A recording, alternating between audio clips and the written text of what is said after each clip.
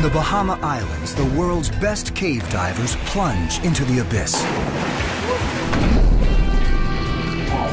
They're exploring underwater caves, littered with mysteries, and divers who didn't get out alive. Per attempt, this is the most dangerous sport on Earth. They face cave-ins, blackouts, panic. They do it for the rush. They do it to be first. And they do it to find ancient bones. These caves are blue holes, liquid time capsules where the past stares right back at you. Now, extreme divers try to solve the mystery of a lost world. But can they survive this alien place? Under pressure, underwater, underground. Diving the Labyrinth, coming up next.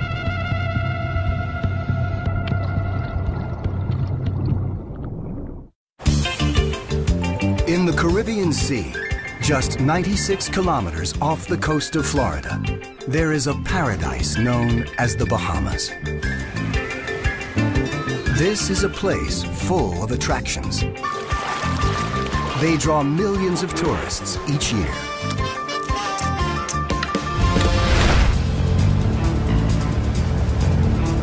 But these visitors aren't here for sun or sand, though they may be in for a bit of a gamble. They've come to search for a lost world. They're extreme explorers, astronauts of an inner space called blue holes. Blue holes get their name from the dark blue of their depths. And while they don't look like much at the surface, what seems like a small pond can go hundreds of meters down and spread out into a maze of underwater passages and tunnels. The mystery of their depths beckons the able and the foolhardy alike.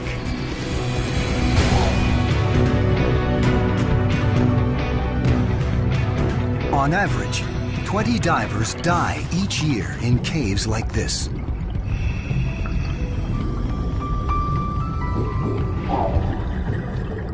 But to these explorers, it's worth the risk. Because blue holes aren't just spectacular. Some preserve the past like a liquid time capsule. Diving them will take the explorers back thousands of years, where there are hints of an ancient, lost Bahamas.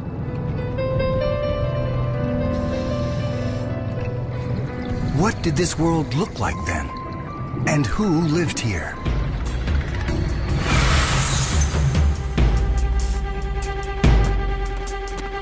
Now, an unprecedented expedition pairs expert cave divers with world-class scientists to find out. There's two options for getting in here right now. One is jump, and I think the second one is jump. National Geographic explorer Kenny Broad, an anthropologist, is the expedition leader. We're trying to get a window into what the past was like. The living past, the geologic past. And you can jump into a blue hole and make finds that change our picture of these islands. They'll do that by exploring 7 blue holes in just 3 weeks on the islands of Andros and Abaco. The team has come here because the Bahamas may have more blue holes than anywhere else in the world. The potential for discovery is high. The risks even higher. So Kenny has turned to Brian Kaycook to lead the dives. Brian is one of the world's most experienced cave divers. We just want to see what's around that corner. We don't want to stop. Cave divers live to change the map, and occasionally that can get us into trouble. Brian staggered back and below with the lens. Renowned photographer Wes Skiles heads up a film crew who will deliver images to document the scientific finds. I'm the eyes of the scientists and the explorers. I know that what I'm shooting is bringing this back to be shared in very important ways, and that's thrilling.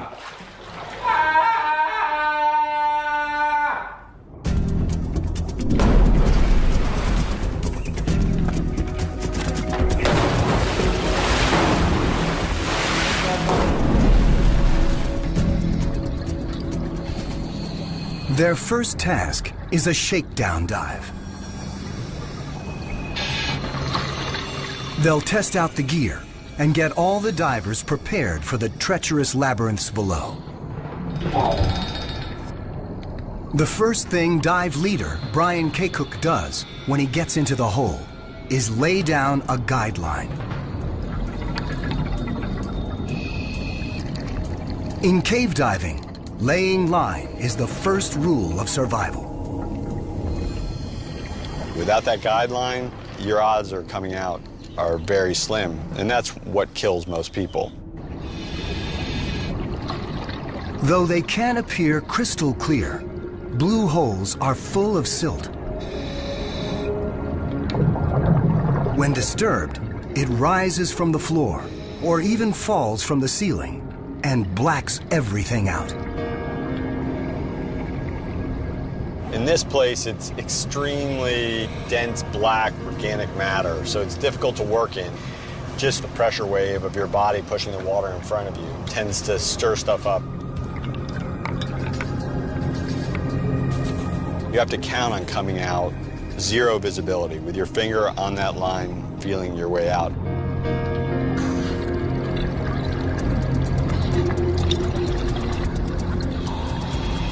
But even that lifeline can turn against you. Line, an inanimate object, a piece of nylon string. You put it underwater in a cave and it comes alive, and it's devious and evil. It's out to kill you. We have lots of stuff on us, and all of those things can become entrapped in the line or caught in the line if we get too close to it or not paying attention to it. If they do get tangled up, cave divers carry knives, usually more than one. They like backups, and they like their backups to have backups. Right, just to give you just a little sense of the redundancy. So you got knife, knife, another knife. It's actually a parachute cutter. So, my mom's favorite kitchen knife. Don't tell her.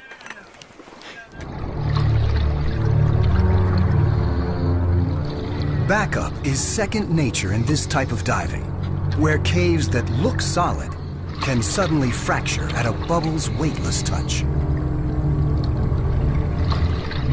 Only minutes into the dive, it happens.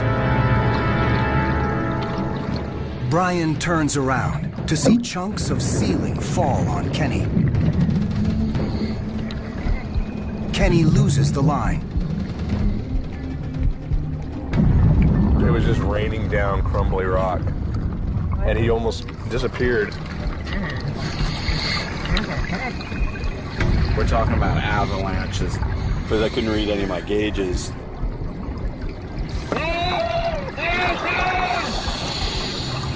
While filming, Wes is pummeled by the debris. Once it went completely zero viz, I was trapped in there. Next time you're in your house, turn off all the lights, put a bag over your head, and try to find your way out. Your heart rate will go up, and it takes a while.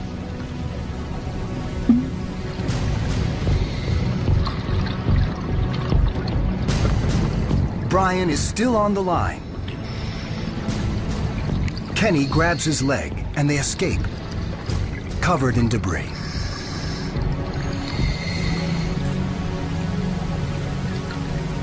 After the limestone rain shower, we decided just to get all the sediment off of us, so we did a couple barrel rolls. Just kind of let things hang loose. It's just a small taste of what can go wrong. Well, per attempt, this is the most dangerous sport on earth.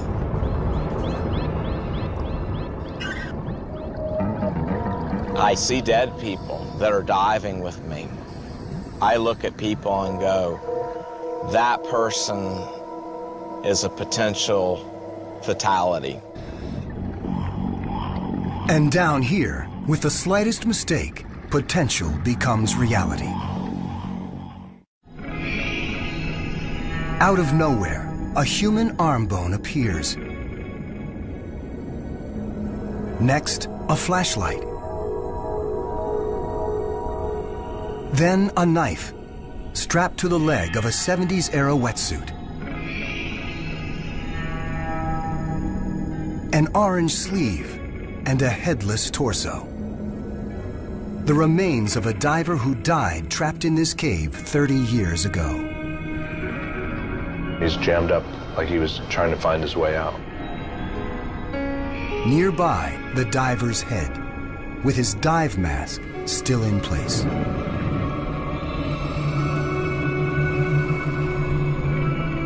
The presence of the body was known, but it's never been identified. And it's so deep, no one's ever attempted a recovery. It's really knowing your limits, and that's what keeps you alive, and I think that's what's killed a lot of people in caves. You don't know what's in there. You know no one's been in a lot of these places, and that's kind of sucking you in.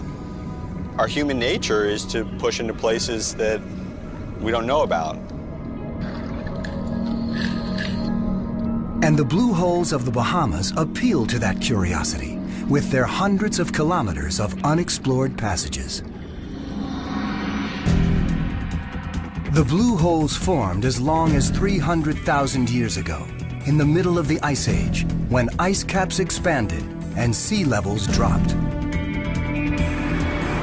Then, sea level was over 120 meters lower, and the Bahamas sat high and dry. Over time, rain carved holes in the limestone base of the Bahama Islands, creating caves. When sea levels rose again, the caves filled up. Ocean water settled at the bottom. Fresh water accumulated at the top.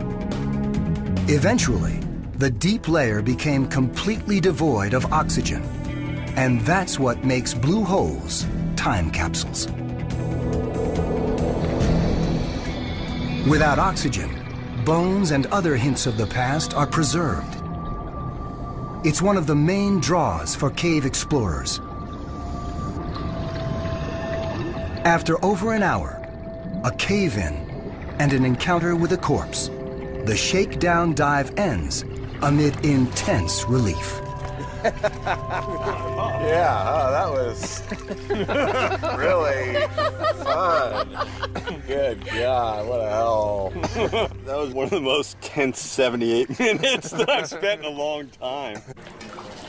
As cave divers often say, a successful dive is one you return from. And you think you're home free, and all of a sudden the cave starts raining on you. Yeah. We're laughing because we're here to laugh about it.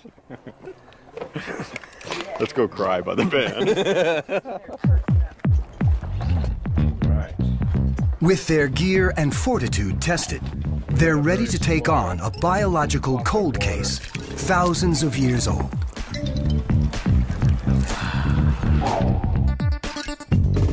Though the Bahamas are just 96 kilometers from the coast of Florida, they have only a tiny fraction of Florida's wildlife. There are no crocs or tortoises in the Bahamas, and no big predators of any kind. But it wasn't always this way. David Stedman wants to know why. He's one of the world's top experts on island ecology. He suspects that the Bahamas was once a thriving Eden, and he's here to find proof. We've underestimated the biological potential of islands. Islands used to be teeming with species. The trouble is they're more vulnerable on islands. For centuries, hurricanes have scoured these islands clean. On the surface, there's almost no fossil record of anything. So the best place to find bones may be straight down in a blue hole named Sawmill Sink on Abaco Island. Its high sides give it the look of a natural animal trap. The team thinks it may be a good place to hunt for the remains of animals who lived here in the past. Just scoop up the sediment, scoop as deep as you can. Since Stedman is not a diver, the underwater team will be his eyes and hands, prospecting for bones in another very dangerous place. This is a very disorienting place, Nate, so yeah, watch each other. Stay on the line, stay on the line, stay on the line.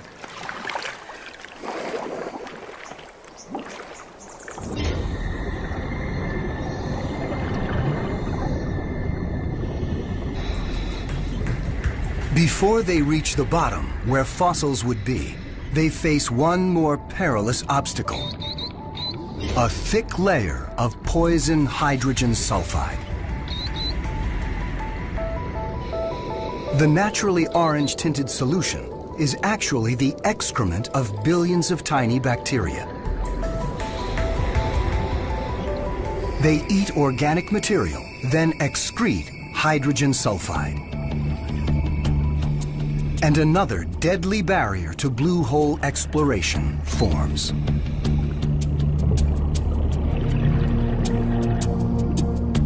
The divers can't protect themselves from this poison because it enters through their skin. Here, at about 150 milligrams per cubic meter, hydrogen sulfide makes the divers' lips tingle and smells like rotten eggs. But prolonged exposure may cause brain damage, so they've got to kick through it fast. Once on the other side, they reach the oxygen-free zone. It's here that the bones of animals that fell into the blue hole should be preserved. We're dealing with sort of an aquatic tar pit. Animals get in there, and as they die, they sink down into the part of the water that has no oxygen in it. Because that water has no oxygen in it, there's nothing to support the microorganisms, the bacteria and fungus and things like that, that normally would decay bones. Prospecting for fossils in a blue hole takes a delicate touch. Even gentle probing can stir up the silt, which could create a dangerous blackout. As he probes, Brian makes a find. It's a shell, the shape of some kind of tortoise. The oxygen-free layer doesn't preserve skin or muscle, but it does maintain shell and bone in almost pristine condition.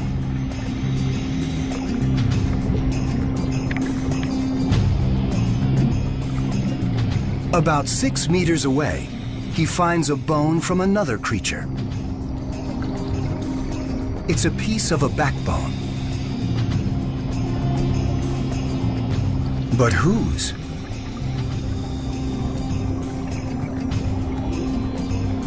And then, up from the muck, comes the answer. A 30-centimeter long skull, loaded with teeth.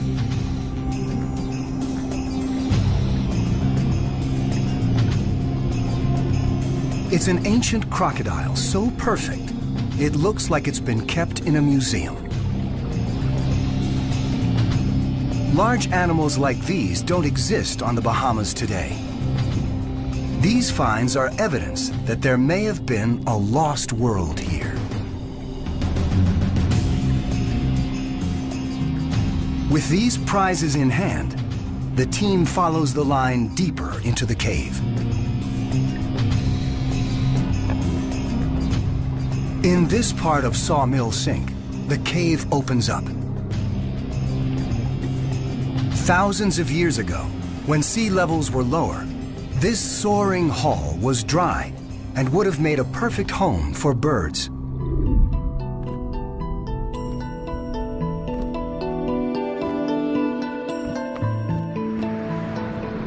Today, the divers can actually swim up to a ledge where birds might have roosted and start scouting for fossils.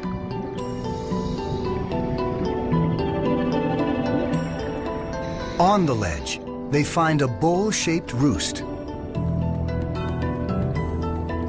Below it, they set up a grid surrounding a field of tiny bones of many different types. This suggests that the bird roosting here was an owl. The bones are the remains of what he was eating. Since they can't digest bones, owls collect them in their crop and vomit them out in a clump called a pellet. This is a fossil gold mine. The bones of lizards, snakes, bats, and small birds. A census of life here thousands of years ago. It will delight David Stedman, waiting for the divers to return.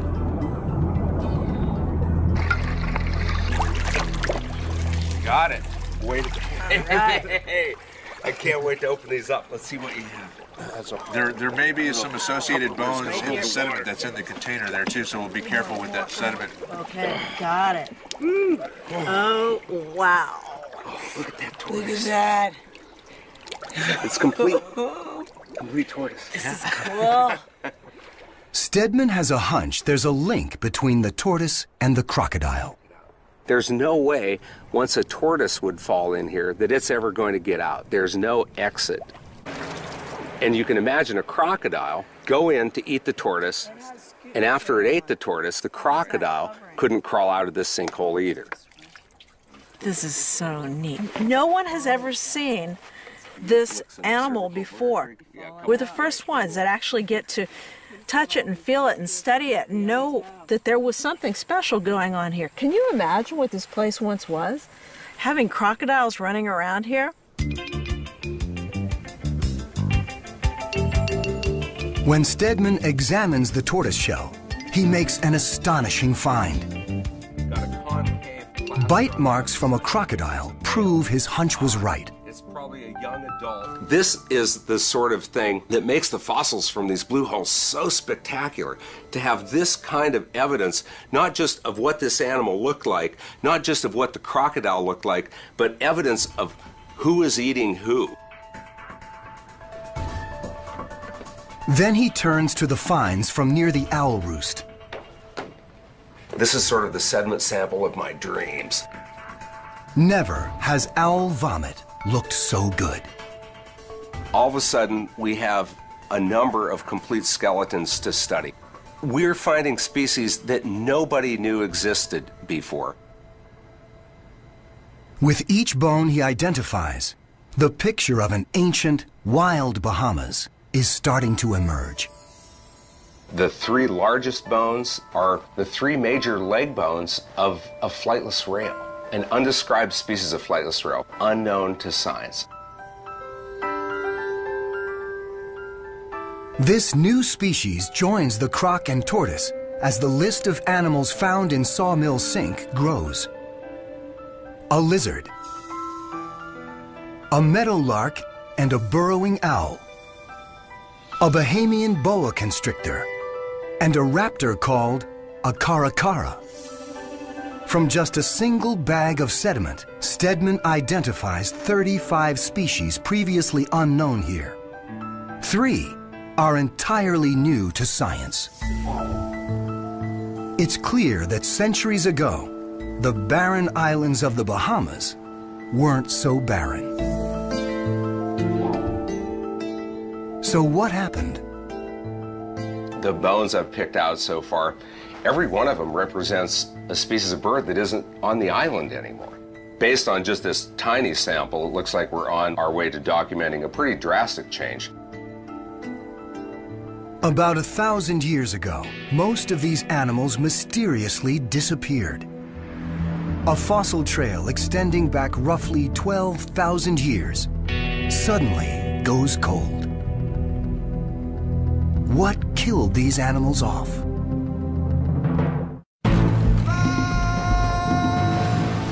In 1492, when Christopher Columbus first made landfall in this hemisphere, it was in the Bahamas. He encountered a people called the Lucayans. The Lucayans descended from people that came from South America around 800 BC and slowly migrated to the Bahamas. At the time, Columbus wrote almost nothing about their rituals or traditions. What little we know today suggests that they thought blue holes were sacred.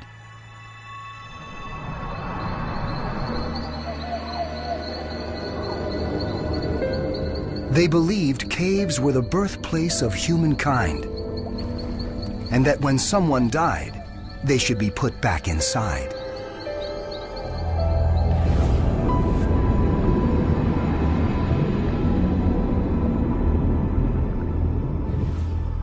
In the early 1990s, in a blue hole called Sanctuary on Andros Island, a diver found human remains that may have been related to the Lucayans' ritual burial.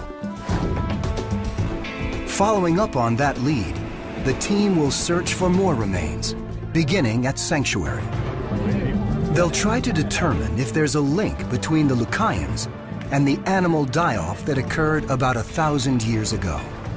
Our goal was to go down there, look for those identifying signs that there are bones, skulls, hopefully, recover that and document it all. Joining the team is Michael Pateman, who will be the first Bahamian and the first archaeologist to dive this hole. I've been looking forward to this since I started archaeology. It's the mystery of the site. It's what can I find? I want to know what's here. There you go. Keep your hand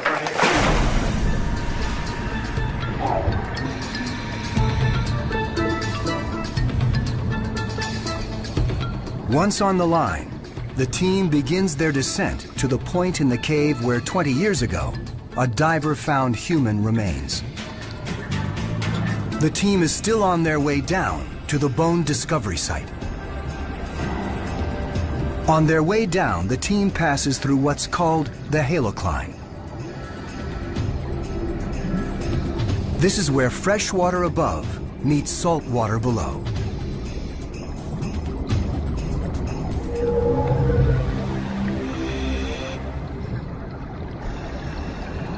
Soon, at 80 meters, they're just above the slope where human bones were found and face another potential danger. The surrounding rocks indicate there's been a massive cave-in.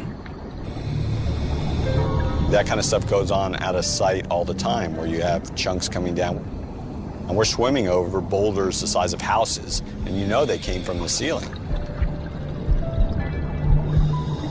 They know it will happen again. They just don't know when. It's one more detail that makes working in a blue hole more dangerous than any other type of marine archaeology.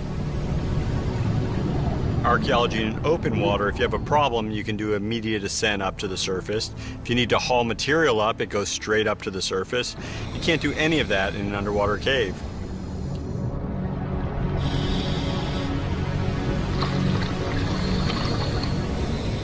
In spite of the challenges, it pays off.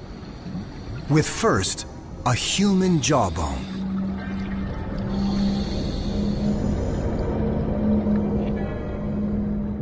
And then, a skull.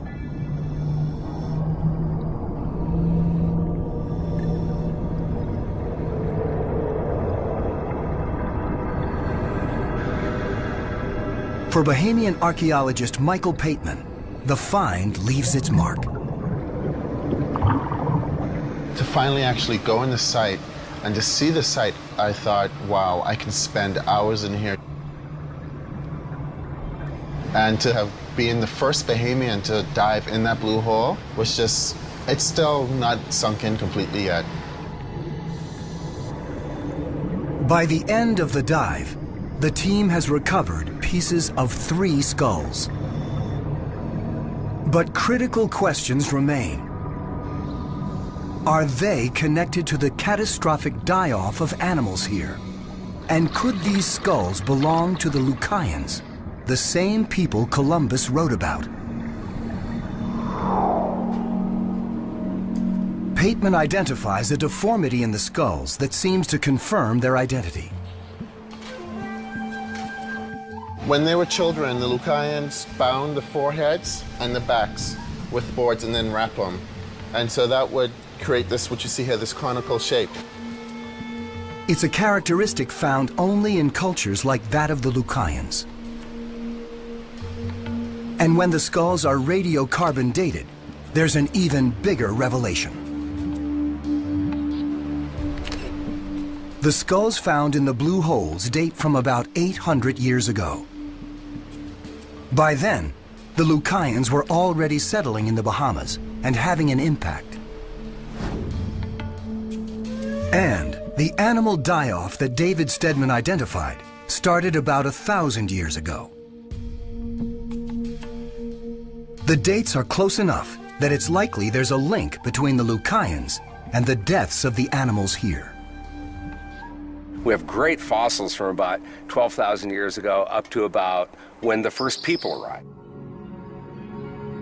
So when people show up, along with non-native mammals that they bring, whether it's rats, cats, dogs, pigs, things like that, these island species are very poorly adapted to these new super predators.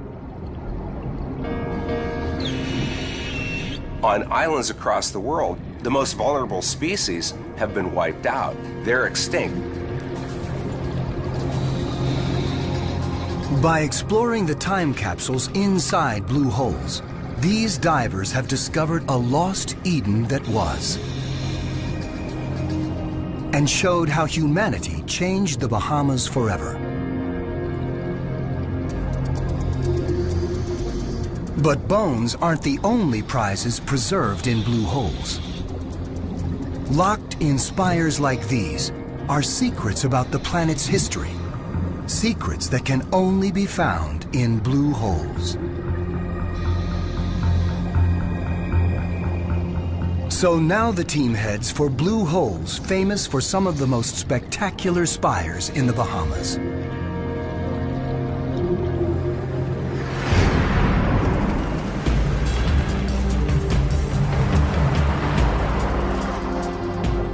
They'll dive for them in a pair of blue holes on Abaco Island.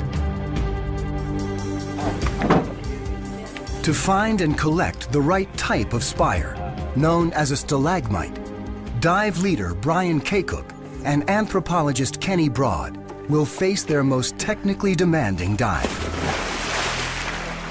How deep are we right here, man? Well, right now we're at the surface. You're actually above the surface. But this hole goes 320 feet.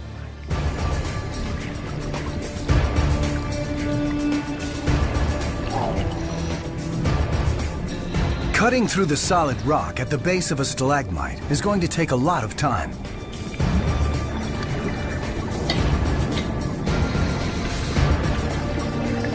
The maximum they can stay down with 2 tanks of regular air is less than 2 hours. But they need almost 3 times that for this dive. So they're using a device like astronauts use during a spacewalk. A machine called a rebreather.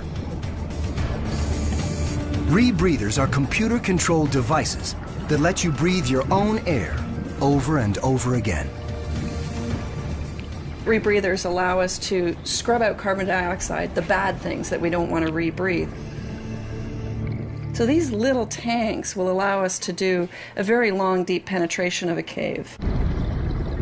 Rebreathers are especially good for cave diving because they release few bubbles, which can dislodge ceiling debris, creating blackouts. But they do have a deadly downside. There's as many as 1 out of 10 rebreathers sold that people have died on.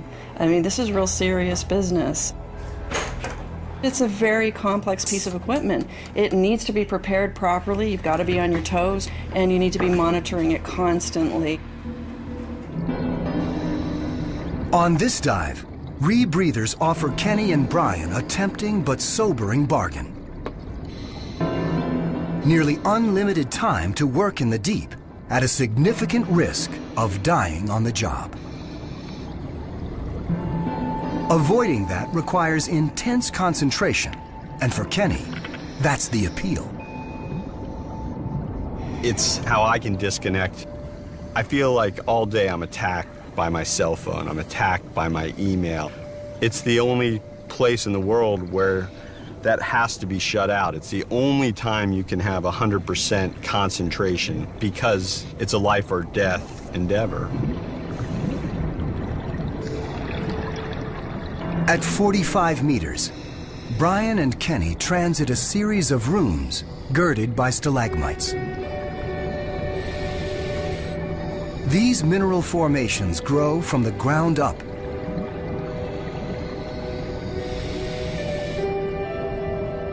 Some in this cave took more than 200,000 years to form.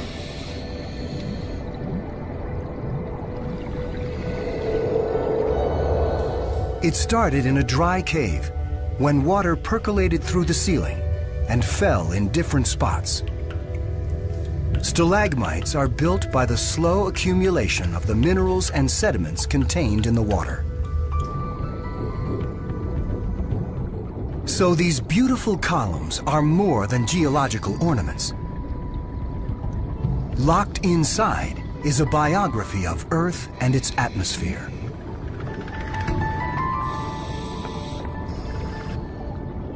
The stalagmites Brian and Kenny are harvesting may help answer critical questions about the history of Earth's climate.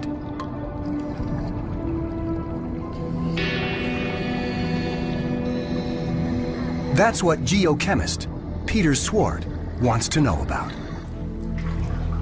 Stalagmites give us a clue to what paleoclimate was many thousands or hundreds of thousands of years ago. Much of what we know about climate history comes from two sources: sediment samples from the ocean floor and cores taken from glaciers and ice sheets.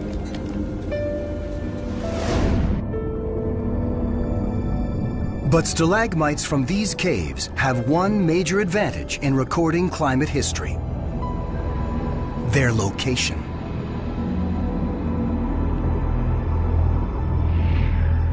The Bahamas lie beside the Atlantic Gulf Stream. For millions of years, this current has carried warm, salty waters north, where they cool and sink.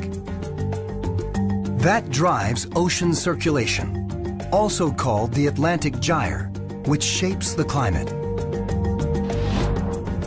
Stalagmites record changes right in the subtropical Atlantic Gyre. So here we're really at the heart of the action. We haven't had that kind of opportunity to see the changes which occur in this region before now. So the stalagmite that Brian and Kenny have cut could provide a gold mine of global climate history. Using that history, Swart may be able to answer a critical question. While most scientists believe that Earth's climate is changing, they are struggling to figure out how fast. This stalagmite could help answer the question. To decode it, Swart first has to cut it lengthwise with a diamond saw. Inside, it displays regular bands of growth, like the rings in a tree. Embedded in each band is the climate biography of a specific period. With analysis, Swart can describe how much it rained, what chemicals were in the rain, soil, and air, even the temperature. Examination of the stalagmite shows evidence of more than 5 major climate changes over the last 80,000 years. This corroborates findings in samples taken from ice cores. But then he notices 2 curious details. First, the way the bands formed suggests that at least one of these climate episodes came on very abruptly.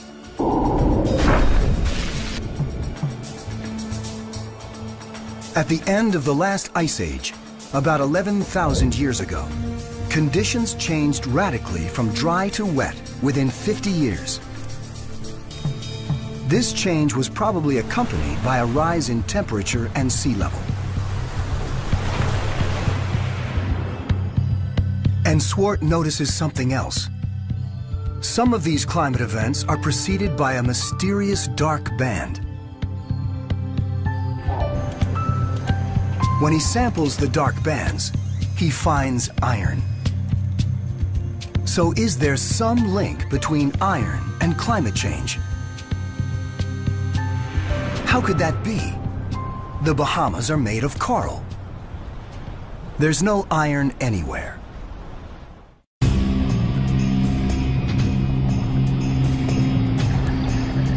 In the blue hole where they cut the stalagmite, Brian and Kenny notice something that might help solve the mystery. In the cave wall, they found a layer of red sediment. The color is the key here. The red in the dust means it's loaded with iron. And that means that thousands of years ago, a thick layer of iron-rich red dust covered the island's surface. Repeated rains washed it through the rock, leaving a bright red band.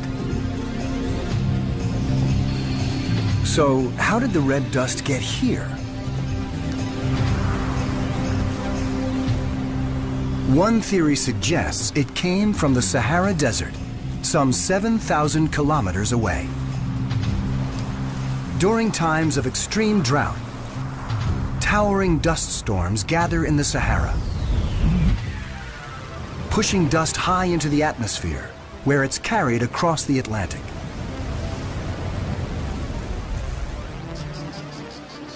When Swart analyzes the iron in the stalagmite, he confirms that it's made of Sahara dust, though its red color has been washed out after thousands of years.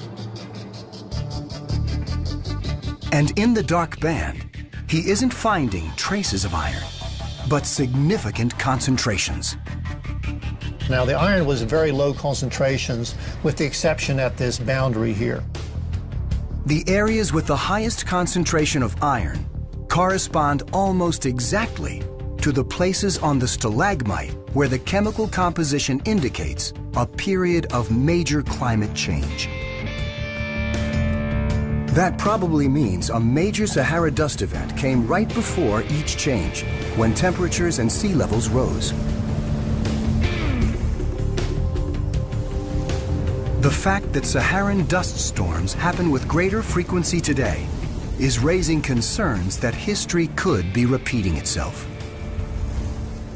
Now, we know, say, the last 40, 50 years, there's been a major drought in Africa. And that's seen an input in the amount of dust which is coming from the Sahara region to the Bahamas. It's estimated that over the past 5 decades, the Sahara has seen a 10-fold increase in large-scale dust storms. If we're witnessing the beginning of a major climate change, it could happen fast, just as it happened in the past. Maybe in as little as a lifetime.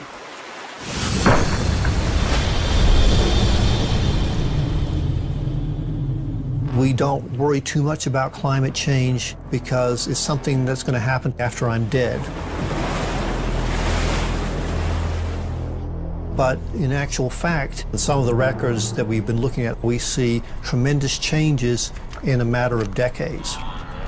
And so when climate changes that fast, obviously it would have tremendous implications for the present-day society. Swart's findings are preliminary, but they do suggest that climate change in the past happened faster than anyone imagined. If such change occurred today, immediate concern would be for the millions of people in areas most affected by sea level rise, island nations, and coastal regions throughout the world.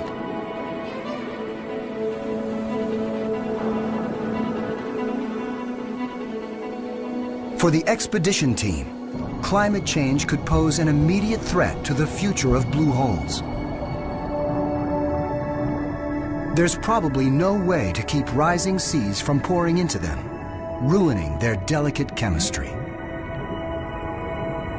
Blue holes are unique repositories of scientific knowledge.